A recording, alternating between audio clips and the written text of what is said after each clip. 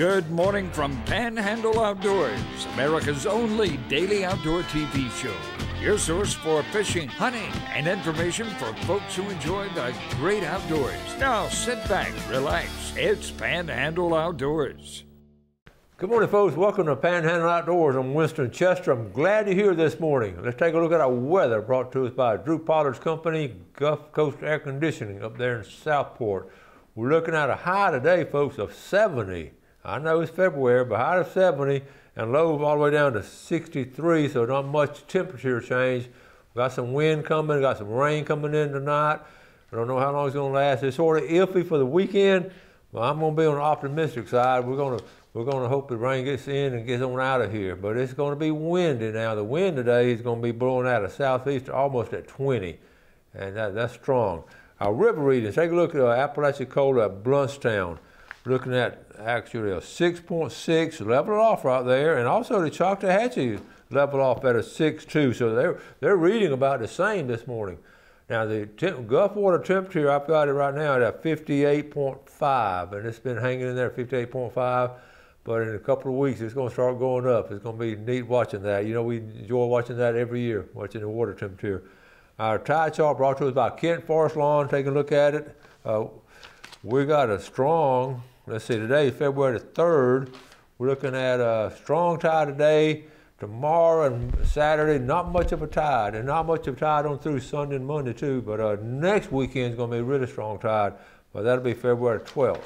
And while I'm talking about February 12th, 2 days later will be February the 14th, and you know what that is. That's Valentine's Day, very special time for you guys to get something special for your sweethearts, and nowhere better they'd rather have, nothing better rather have than some item from the Panhandle Outdoor shop. And that's why Travis is putting on a sale of 10% off for the February 14th Valentine's Day sale is what he's calling it. And also, if you want to pick it up at the shop at his house there, it's going to be 15% off. So that's a good deal there. We'll talk more about it and encourage you to do that. Okay? As I said, that takes care of all our weather. Like I say, it's going to be a windy day and rain coming in tonight, so be aware of that. Let's take a break. We'll be right back.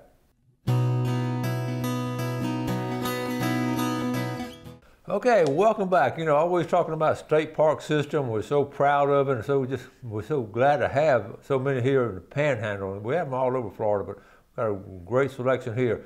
And the person in charge, I mentioned this a couple of times, of the state park system in Florida is what we call one of our local boys. Check this out. This is Chuck Hatcher. That's Chuck up there on the left. He's the acting director right now. But he wrote a nice letter right there. Basically, what he's saying, you know, just take 50 years ago, Florida was one of the leaders actually in the state park system that actually. They started doing fires and all. The first prescribed fire, I didn't know this, was right there in the center, was at a Falling Water State Park in Chipley. The first prescribed fire 50 years ago. And we sort of pioneers, and we have you know, the state park system does a good job of this. So we're glad to have a local boy over there, Chuck Hatcher, up there in Jackson County around Dalewood.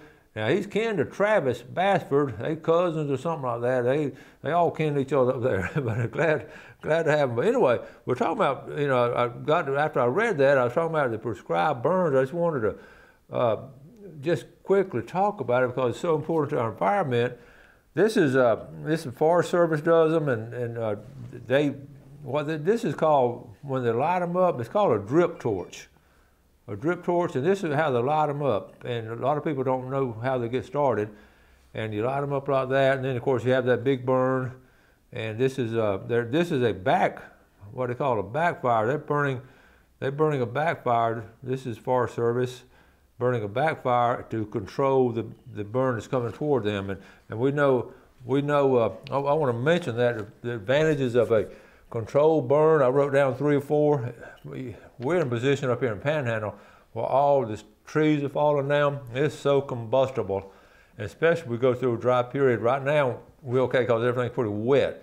But these prescribed burns, first of all, if you do that, then it controls the undergrowth. It takes away all that dead stuff, and it controls the heat because everything laying down like that. you can do it. Some places now, you can't do a controlled burn here in the Panhandle. I also wrote down, it proves the accessibility. I could use that at my place and have some room to get around all the trees and all.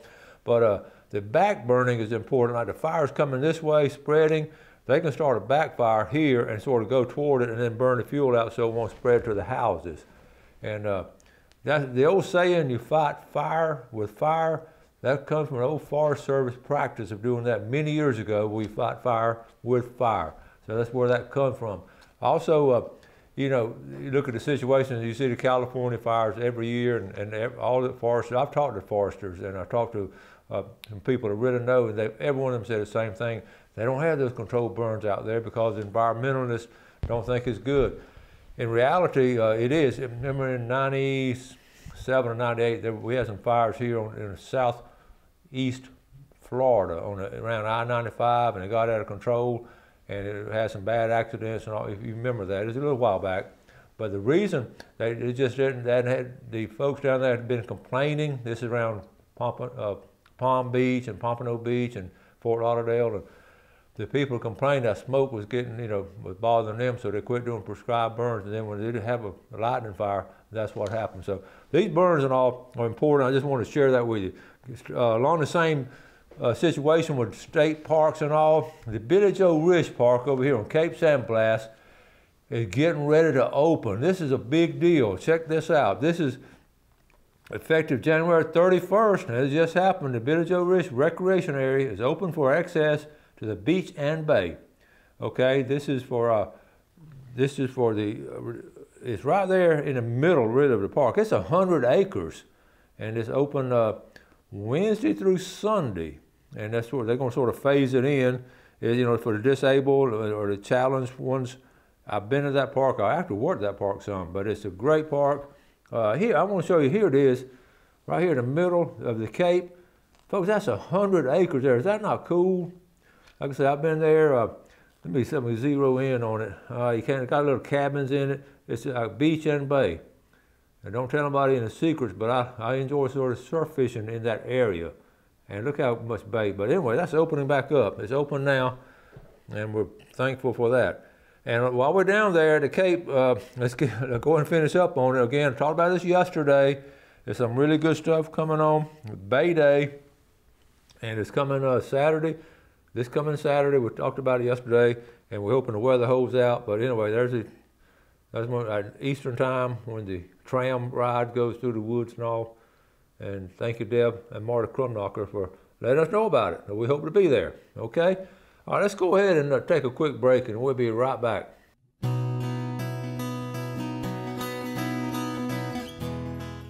Okay, welcome back.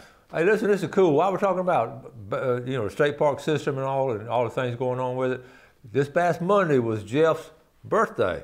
And your birthday is the day that you get to do what you want to do. And that's the way it should always have been and will be and should be. It's your day. So what does Jeff do on his birthday? He loads up his wife Kim and his son Dominic, and they go to state parks. He hit it cool. He made a loop now. Went up the road to Chipley, to Falling Water State Park, spent some time there, then swung around to Three Rivers Park up there around Sneeds. He looked for Billy Grantham, but he couldn't find Billy. And then he came from Sneeds and went on over there toward north of Bristol to Torrell State Park. Now, isn't that a great way to spend a birthday? Jeff being a true member of the Panhandle Outdoors team, using the outdoors like that. So y'all think about doing stuff like that. And then he was just talking about it. There were not very many people on the weekdays, especially this time of year. There's not a lot of people there, so you really sort of get some elbow room and all. Keep that in mind.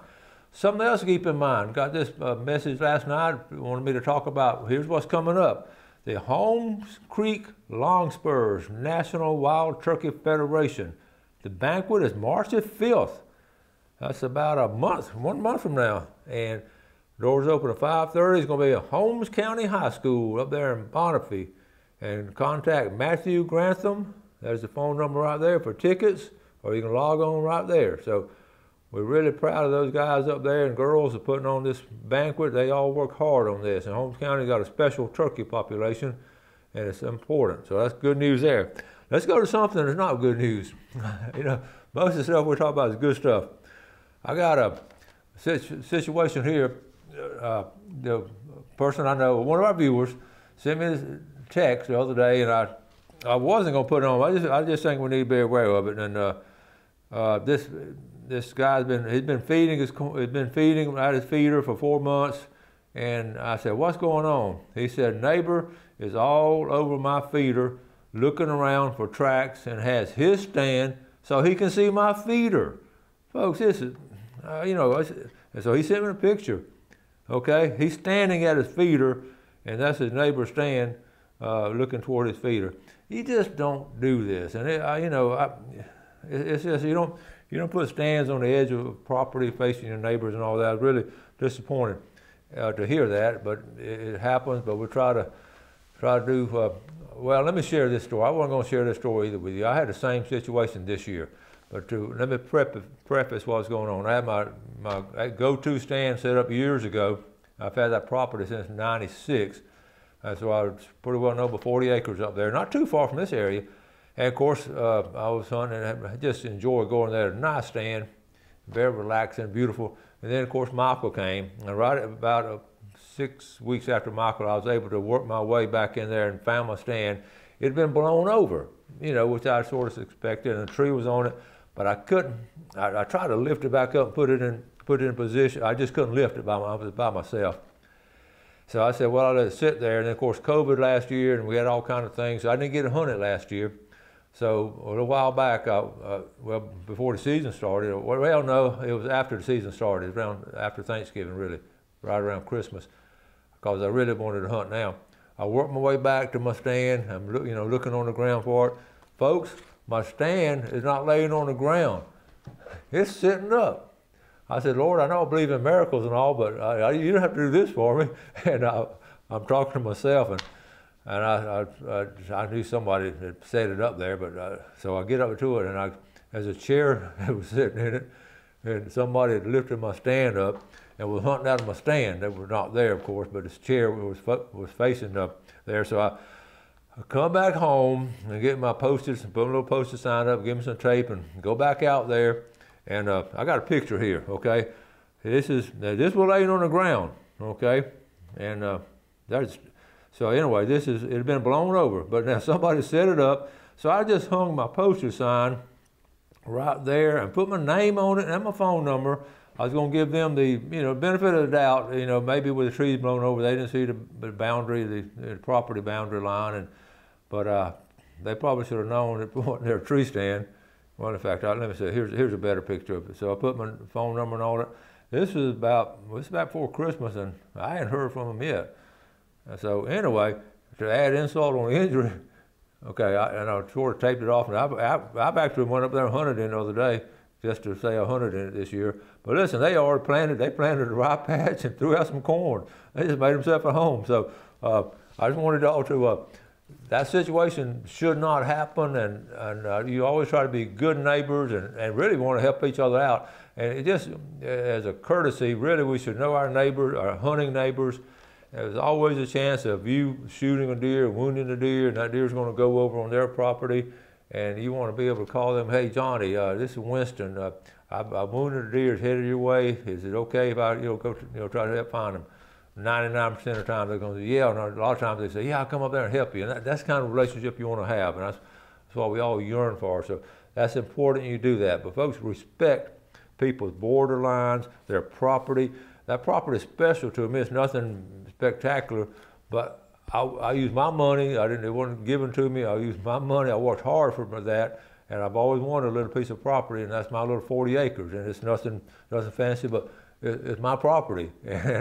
And I've taken people hunting on it before, and but I don't want people trespassing on it. I know y'all know where I'm coming from, how I feel about it, and I know y'all feel the same way. So just be aware of that, and try to, if you can always prevent the problem ahead of time, it's better. So well, hunting season winding down, but we're going to make sure we get it straightened up for next year, and I'll try to find out who owns that property or who's leasing it, whatever, and we'll try to get it squared away. Okay. Also, now let's go from something bad to something good.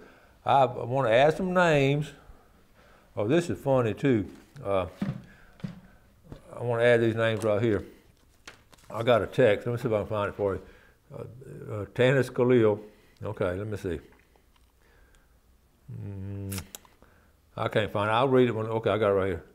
Okay, this is from Caleb Powell. Caleb Powell from Bruce. There you go, Caleb.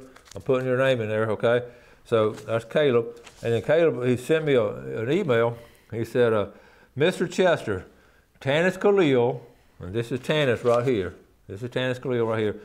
Turned me on to Panhandle Outdoors. He is 5 minutes late to work every day because of your show. Please put my name in your drawing. Thank you for the show. And this is Caleb Powell out of Bruce. And then Tanis sent me the note, hey, Winston, thank you for the show. It just gets better every year. Thank you, I appreciate that. I hope you're right. Please put my wife, and she's on here too, Dion, in here and in the pickle jar. Thank you, Miss Gail and Jeff, for all the time and work you put into Panhandle Outdoors. Tanis Khalil at Inlet Beach. So anyway, here's the name right here. So what we're going to do, we're going to give something away, and it's going to be a special little giveaway, almost a spur of the moment, but we're going to give away right after this break. So let's take a break and we'll be right back.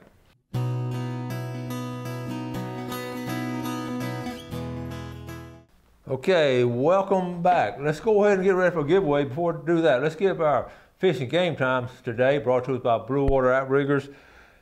Looking at time this morning, 12:51 to 2:51, and this evening, 1:16 to actually 3:16, a 2-hour block right there. Okay, let's get ready for the giveaway. Now, I've added the names, got a pickle jar here. I'm gonna put it right here for now.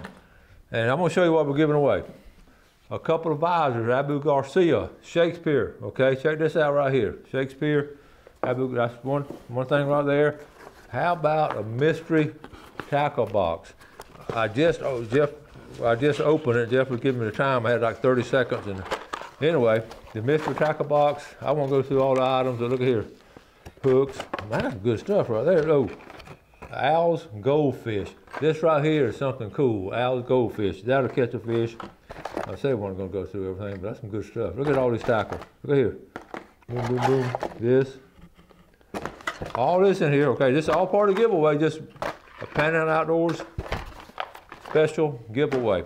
And let's see what let's give away. Also, let's give away a pair of our floating pliers and Thomas Howell's book, Why the Woods Taught Me. What a great book. All this is a package, our February giveaway package. I just sort of did it spontaneously. I put it together last night, and I said, why don't we give something away tomorrow? So I just went out there and got all my stuff together, and this is good stuff, all right? And the winner of this package, and now we can sort of get back in the studio. You don't come inside a TV station, but you ring the doorbell here at Fox 28 Studio. Donna will come to the door. Her office is right by the door, and she'll have the package for you. She'll just hand it to you out the door, so it'll work out great. Just run by and pick it up. I'll put it on her desk after the show. We got a lot of entries. I'm going, all right, you can see we're stirring them all up. And the winner is going to be a 2020, I knocked those out, but I'm going to use one in my hand, okay? This is a 2022 first giveaway. And the winner is from Choctaw Beach, Jim Kelly. All right, Jim, I'm going to put your name with it right here, all right? And let's put these folks back in here. Y'all will win next time, okay? All right, now, let me tell you this interesting news. Just getting this information, I don't know if it made local news or not. Guess what happened? Look at here. I'm gonna show it, let's see. A great white shark has pinged. Okay, here we go. You know I do my shark tracker, I've showed it before. Great white shark, look at here, that's Tallahassee, Cape San Blas, right there. Okay, and so I hit on that dot. I said, what in the world is going on? This close this time of year, I ping on it. Look at here, it pinged. This is a white shark, which we call a great white shark. This is a baby one. It's only 533 pounds, right at 10 foot long. And SeaWorld named him, they called him after the Nova Scotia explorer John Cabot. So his name is Cabot. And it pinged, look here, what's that bottom line? Look at the bottom line. It pinged January 29th. Hello, 10 a.m. Hope y'all not out there surfing. And he's gotten closer. And this second ping was a lot closer. And the first ping was January the 8th, but on 29th, he was a lot closer. And look, here's his, right here in the center, that's where it's pinging twice. I'm gonna follow this path. Look, it goes down to here, to Key West, then it goes up to here. Y'all still on that line, up to Cape Fear, and then he cuts across, actually into, what's this? He actually cut across into the middle of the Atlantic. Now, I'll try to show you his path anyway, but I got a picture of him. I actually took a picture. He don't look that mean right now out of the water, but I wouldn't want to take a chance. Here he is. I got his picture right here. His name is Cabot. He's already traveled. Is this not cool? He's already traveled 14,925 miles. So that's them tagging him and putting a transmitter on him right there, and they got him, keep him in the water and all. Look at those eyes. That eye don't look really. He don't look like he likes us. So okay. So anyway, I wouldn't go surfing or anything, go swimming or snorkeling anytime this time of the year around the Cape or St. George Island. Any of you folks down that way, because he'll go zigzag back and forth. So look at all the stuff you can find on Panhandle Outdoors. I've got some more stuff to talk about. I'm gonna run out of time, but tomorrow we'll be giving our giveaway to Tarpon Rock Seafood, and like these little spontaneous drawings. That's where I like to do things that way. Just all of a sudden do it. So we'll be for no special reason other than just we appreciate you as our viewer, and we really appreciate that. So we'll be giving y'all all kind of cool. I got all kind of cool stuff to give away, and it's going to be that's good stuff. All right, I'm going to wrap it up.